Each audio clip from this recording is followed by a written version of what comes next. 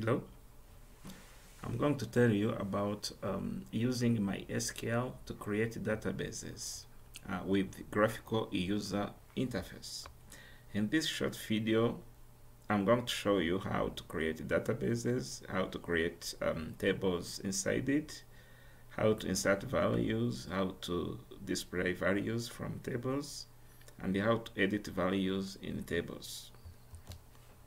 So the first thing that you have to check is to check if this EasyPHP is running on your computer.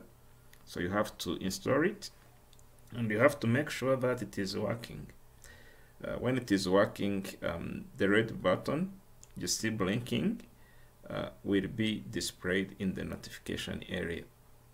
So we open the browser, then we provide the request of localhost MySQL.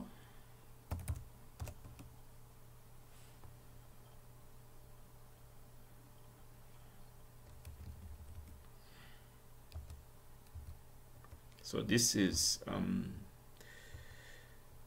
the home screen of MySQL server.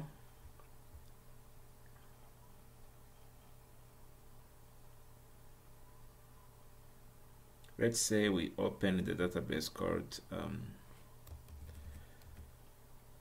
college. It has got a table called students. We show the rows of students table. They are follows displayed in students table. So let's create a new database from scratch. Let's say we create a database called Kinder. As you see, the database Kinder has been created. So we create also a new table. Let's say the new table is called parents. It has got 4 columns. The first one is father name. The next is mother name. Then kid names. And there kid age. Let's say it is a character of 44. The mother name has got 45 maximum characters. The kid names has got 49. The kid age, the type is maybe tiny integer. So I save. As you see, the table called parents has been created. So insert some values inside it. Let's say the father is Albert. The mother is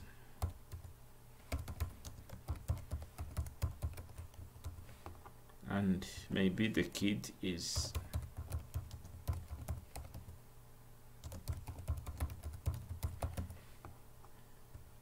age here is maybe 2. So I click on go to save. As you see, there is a button called browse, which is now active. So I click on it to see what is inside parents table. So what we inserted is already inside the table. So we add a new row. Again, you add father name like this.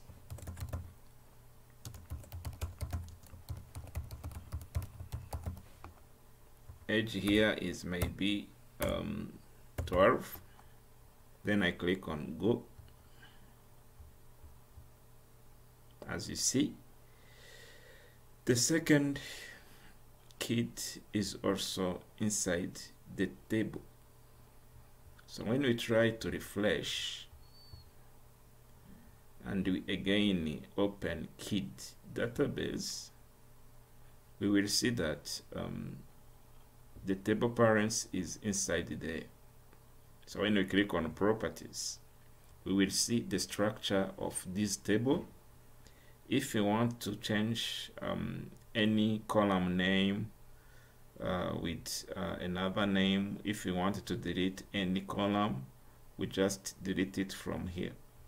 Let's say here we change the column, then instead of being kid we call it names, like this. Even here the character, we increase them, we make it 55, then save. You will see that the column name has been changed, and even the number of characters have changed. So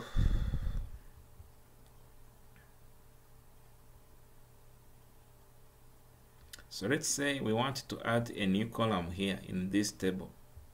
So we move down from this view, we locate, add a new field, add a new column. Let's say we add one column, and maybe we want it to be located after mother name, So here we choose where it is to be located. So we click on mother name, then we click on go. The column name here is to be maybe school. The type is character. Let's say it has got 44. Then you click on save. Immediately you will see that the column we added is now appearing after mother name. So when we click on browse, you see that we now have the column school. So if you want to enter something inside the school, we simply click on edit. If you want to delete any row, we click on delete. So we click on maybe edit.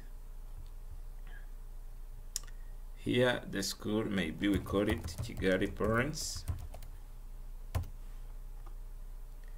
Then go.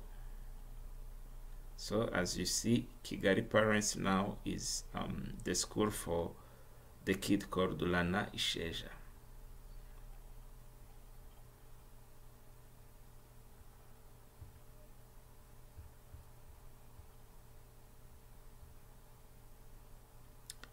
So this is it. Thank you for watching. Bye.